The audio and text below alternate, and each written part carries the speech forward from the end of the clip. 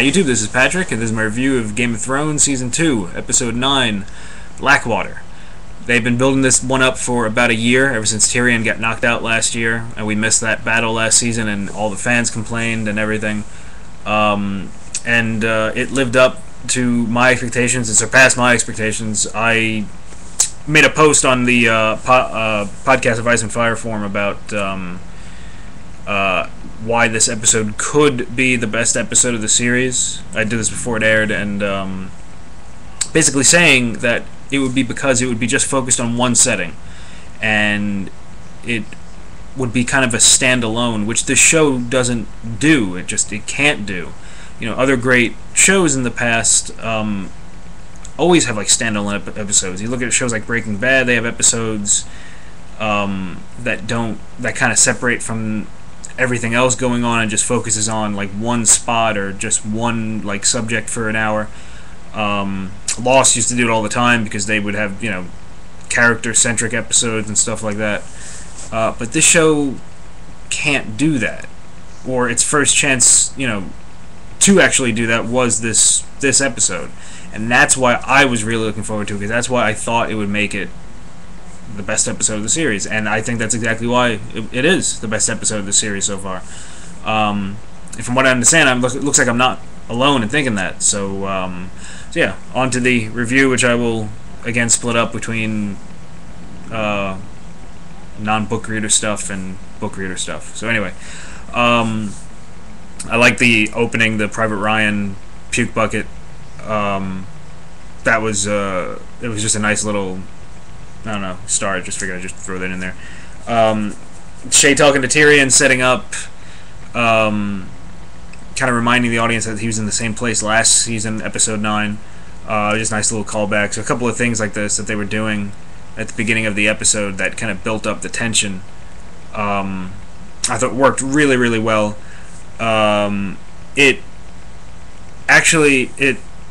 My complaints about last week not setting up the tension of Blackwater were kind of diminished, so it actually helped out last week's episode by putting the tension building in this week's episode. Which I originally thought if they were going to do that, it was going to backfire and it was going to be too much of building before the actual fight. And I was getting a little worried when we got to like 9:15 and, you know, the fighting hadn't started yet. But in, you know, retrospect, looking back on the episode now, it was just perfectly structured, pretty much. Anyway, I got off track on that one. The good stuff, Varys just being concerned, which he never is, so that was nice to see. You know, because he knows that there's like some dark magic coming with Stannis, and it was just a different side. So everyone was really on edge, and it really set the mood pretty well. Bronn, with a bunch of soldiers, was singing a song. It's called "The Rains of Castamere," and I bought the soundtrack for the show on iTunes when it leaked earlier in the week. The song was the song that plays over the end credits of the show, that was sung by a band called The National. But I was wondering how they were going to get that song into the show. I figured that would just be an end credits song, and it was, but I wanted to see if there's any way they could get it in, and right away there it was, and just very naturally. Which makes sense that it was natural, because the episode was written by the author of the books, George R.R. Martin, who knows what he's doing. He used to write for television, and he hasn't lost. In fact, writing probably the episode last season better prepared him for this one. So, and his wit was like all over these first 20 minutes as well, especially the stuff with Sansa. Just Joffrey comes in, just thinks he's going to throw a couple more insults at her and just whatever, and she just completely gives him shit, and he can't do anything about it, and she knows he can't because he's got to go and, you know, to the battlefield, and she gives Tyrion shit, which it was nice to see, and it looks like she was doing it because she finally has like a slight upper hand with everything, that she thinks that maybe at this point she's saying maybe hey, if Stannis gets here, I'm free, you know, all you fuckers are gone. So I can finally, you know, say something, even just slightly, which was wonderful to see after a season of her getting just beat and nearly raped and everything, just to see her get a little bit, you know, a couple more jabs in. Couldn't do it with Cersei, which I'll get to later, but still, very nice to see. The other setup, the bronze scene with the Hound, that was a nice little setup that paid off later to do the traditional one person save someone in a battle scene, and that you can just like give like a nod or something like that, you know. So I like that they set it up with those two people. He's like, why would that scene be in there? At first I was thinking, but I thought it delivered well, and punctuated a good moment later on in the episode. Let's see. Right, the battle started. The second the whole wildfire thing, the way it was built up,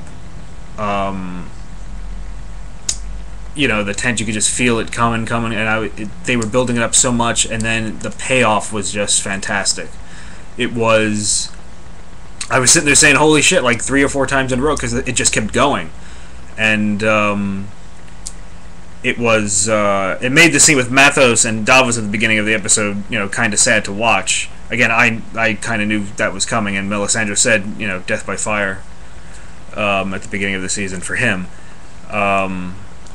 But yeah, anyway, yeah, when the wildfire hit, I was like satisfied already with whatever the battle was going to be the rest of the episode, whatever TV it would seem. You know, however, you know, pushed like down, however, you know, minimalist it would be, I was already sold when that explosion hit. I was like, I don't care. That was good enough. So, and you could see that's where the budget. That's why we didn't see as many dragons as we have this season. That explosion, completely worth it. Also amazing was Stannis in this episode, who just didn't give a shit and was going to lead the attack, be the first guy to hit the ground, the first guy to climb the ladder. Made me root for him, even though I knew he was going to lose. And I loved, you know, he's just kind of like, there's a gif going along online now of when someone tells you, you know, hundreds would die, and he just kind of shrugs, and he's, yeah, thousands will. It was great. It was a great contrast to see that to him, to like Joffrey, and like, well, Stannis would be a better king than Joffrey, that's for sure. Just for this sake. And yeah, just everything about Stannis. I love everything about Stannis on the show. I love him in the books. I love him. I love everything about him on the show completely.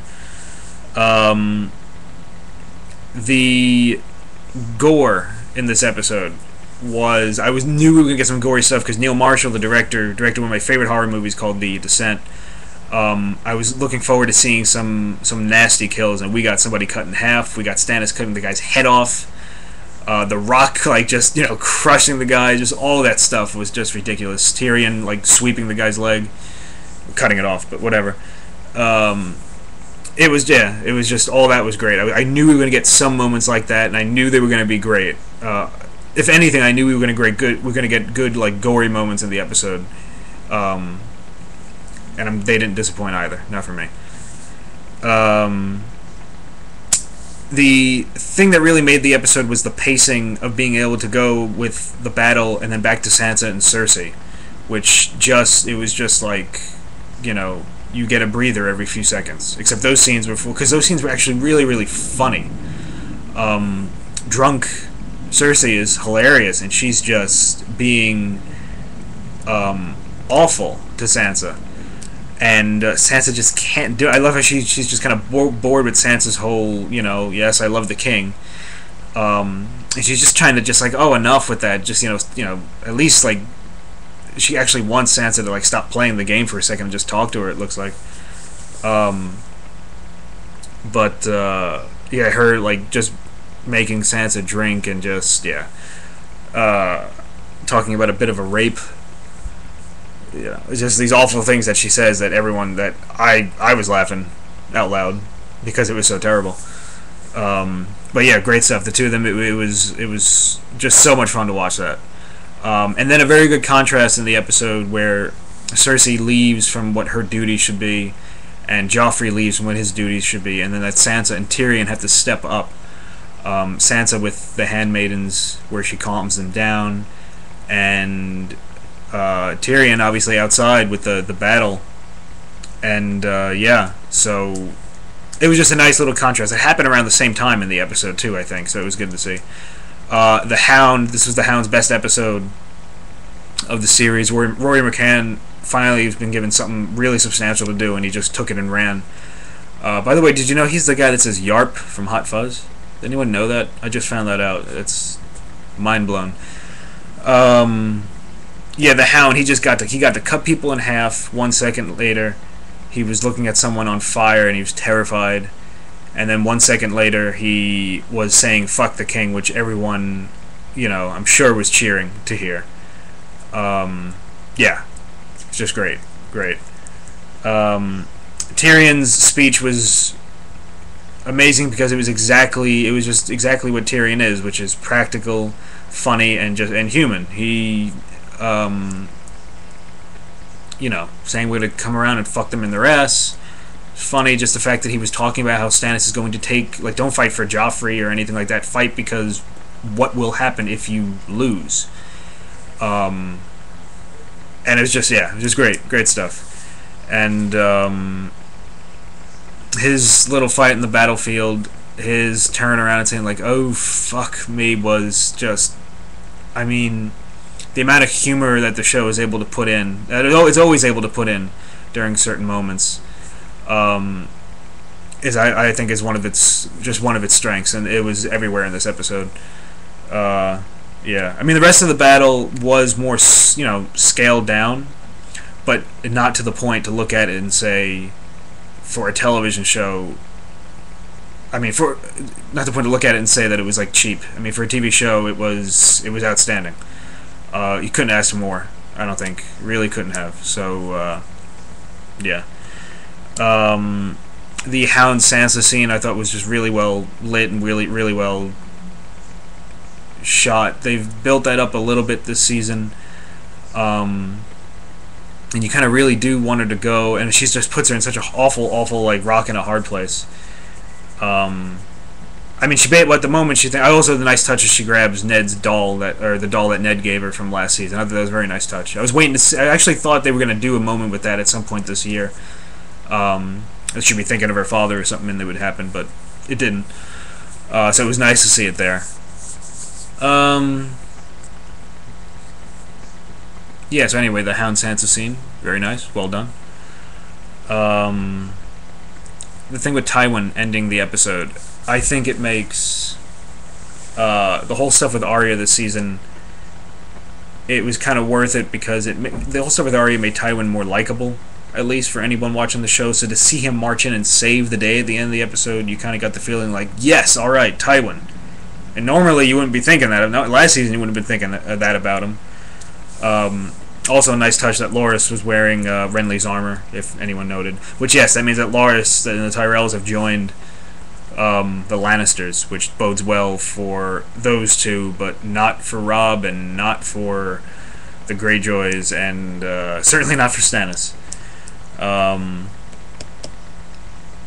So yeah, the funny thing is that I think the strength of this episode is that there's so many characters that we care about, and didn't want any of them to go. It is also, if you look at the season, maybe it is probably the show's greatest weakness that we have so many characters. And I think if you look at the structure of the season, with the writers knowing that episode 9 was going to just focus on this, it kind of means that they had to kind of crush a little bit of everyone else to get finished by episode 8 with their storylines, just with the finale. But I wonder if they're going to try to do more standalone episodes like this, if they can. I'm trying to think if they could. I don't know if they can. They're already almost done writing season 3. It looks like, so I guess we'll find out. Anyway, all right. So this was the best episode of the series. We'll see if next week can top it. The episode is good when the worst thing about it is the preview for the following week, which is usually never. You always love the previews. But yeah, this one lived up to the hype, so yeah. Alright, I'm going to switch over to the spoiler section now, so if you haven't read the books, stop watching. Stop. Okay. Alright. I knew this was going to be a standalone episode just because in the books you're reading and in the chapters, they skip around place to place, but all of a sudden the structure completely changes. in the books, where all of a sudden we get a Sansa chapter, Tyrion, Davos, Tyrion, whatever. And it felt like that this episode too. So yeah, the way they did that didn't really surprise me. We got a little bit of Varys' story. We're gonna get it, I guess, next season, about how he got cut. I always thought that was it's a very sad story. I'm glad we didn't need it in this episode, though. We didn't need to hear this episode. It really wouldn't have pertained to anything this episode, but I'm glad it was mentioned. Instead, they used it to like tip off like the idea of magic and why he was afraid and everything like that. So that was cool. The Reigns of Castamere. I love that they put it in the show this season to make it not out of like left field next season. I assume it's going to be next season with the Red Wedding. So good call on putting it in there. The sword that Joffrey gave to Sansa, for a second I thought it was going to be like the melted down and changed to ice that they haven't really mentioned, but I guess not. Okay, all you people complaining about the chain, who cares? It would have, basically, I'm sure they had a choice. Either the chain that puts all the ships together, or the big wildfire explosion. I know it's supposed to be like a mark of like Tyrion's like brilliance and his like battle strategy, but he did exactly what he did in the book. He held them off until his father showed up, except there was just no chain this time. So it's just a little bit of a condensed version of it. It doesn't really bother me. Yay on wildfire being green. I didn't think they would do that, and they did. Very happy. Very pretty looking explosion. The one that got the short straw in the episode was Davos, who, like I said in the book, he has the chapter, I think he only has one, at Blackwater, which ends with him seeing his like sun's burning, ships going down, and then it looks like he's dead. The show, I thought that was the one thing I would have liked to have seen, like his cliffhanger be a little more dramatic and a little more like emotional with the death of his son. That would be the one thing that I would say I disliked, I guess, about the episode, as far as an adaptation goes, pretty much.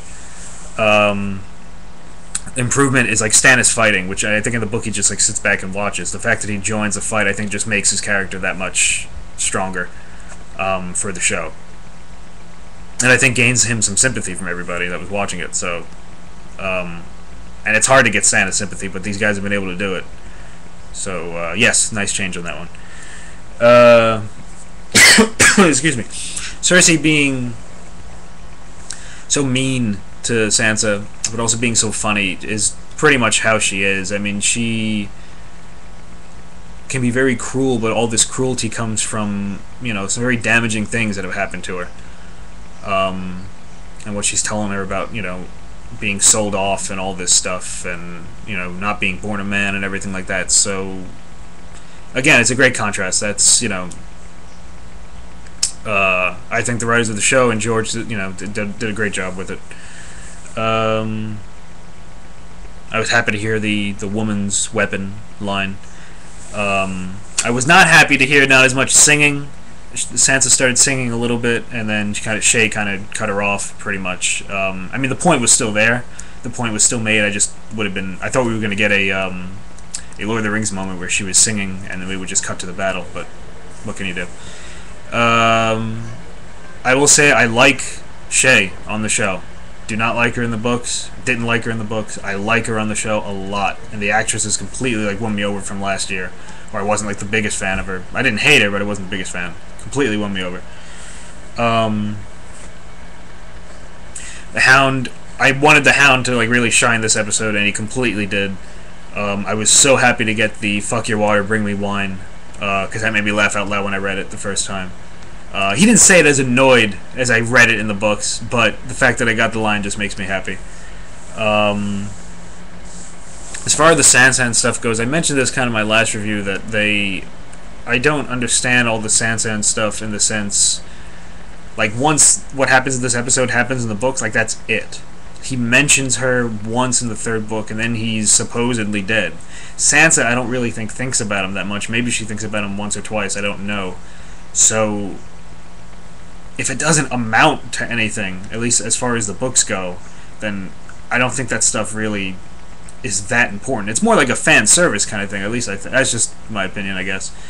And I actually thought the show's version of the scene of the big scene, which I did want to see because it is a big scene in the book. I thought the show's version was better because I really didn't want to see have him make her like sing and put a knife to her throat. That didn't seem like the guy we saw this episode. I like that he just straight up asked her to come with him, and he started making some threats, but she, like in the book, sees that there is like kindness in him, and there is good in him and everything. So, Sophie Turner was great in the scene where she's afraid of him, but just not completely, unlike everything else. So yeah, I thought the scene was just much. It was just much kinder than it was in the book, and I liked it for that. I could almost understand the pairing a little bit more if it had been like that in the book, instead of looking like he was going to rape her. Yeah, romance. Tyrion, instead of getting his nose cut off, he got a scar. Fine. I'm sure they don't want to do a CGI nose for the rest of the series, so no problem with that. The whole thing with Renly's armor, I know it's a big deal in the book, but if you remember, we only hear of it, I think... Do we hear of it from when Tyrion's passing out? Or it's later on, we just overhear it. It's really, I think, just like an Easter egg for book readers. I doubt people that watch that just watch the show are gonna maybe notice. It was a quicker you miss notice moment. Let's see, what else? Again, like I said, the whole thing with Tywin, the fact that he was humanized from early in the season, I think makes that moment that much stronger. On top of the fact that Cersei was about to poison Tommen, which, I don't think... she didn't do that in the book, unless she mentions it later on that she was thinking of a way to do it. I don't remember if she does. But that whole ending was really, really, really, powerful, and just... I heard people complaining the episode ended too abruptly. I was kind of worried on how they were gonna... I didn't know how the hell they were gonna end the episode. I really didn't. And I guess it did kind of end abrupt, but I just thought the idea, he just walks in, blood-filled and everything, blood all over his face, just walks in and just says, "We won. That's it. Over." I mean, it's good enough for me. Yeah, this episode surpassed my expectations completely, and hats off to George. My favorite episode, I think, of the series is probably the season 1 finale or the third episode from this season.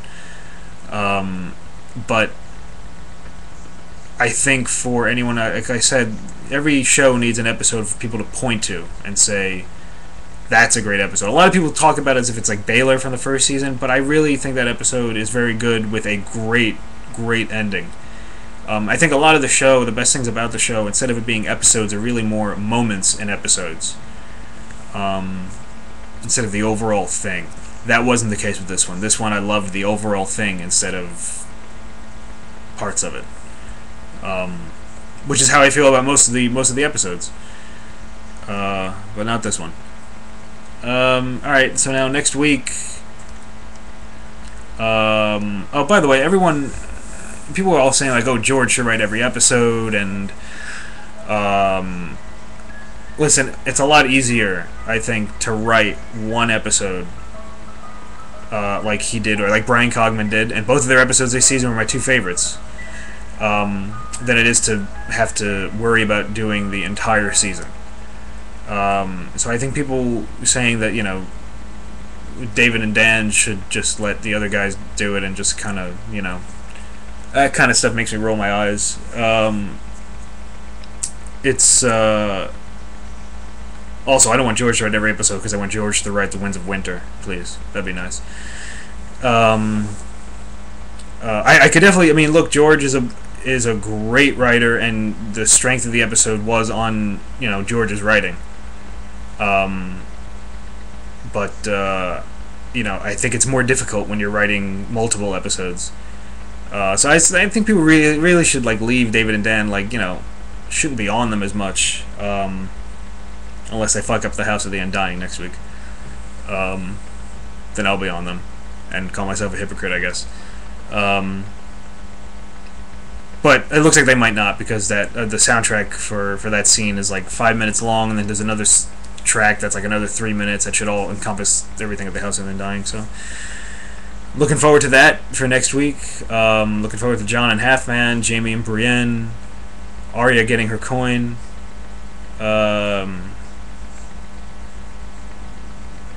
And whatever else they're gonna do. Oh, whatever happens at Winterfell and everything like that. Yeah. Alright, that's it for this review. Blackwater, best episode of the series. Hands down.